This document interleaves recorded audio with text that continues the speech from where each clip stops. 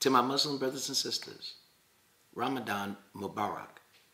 In this solemn season of prayer, reflection, and fasting, it is my prayer that the Almighty grace you and your household with strength, compassion, and most of all, love. As we all seek peace and justice in a world filled with turmoil and injustice, may God fill your heart with a renewed sense of selfless service to the less fortunate and oppressed among us.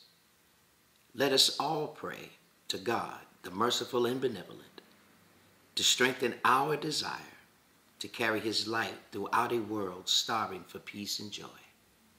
Again, peace be with you.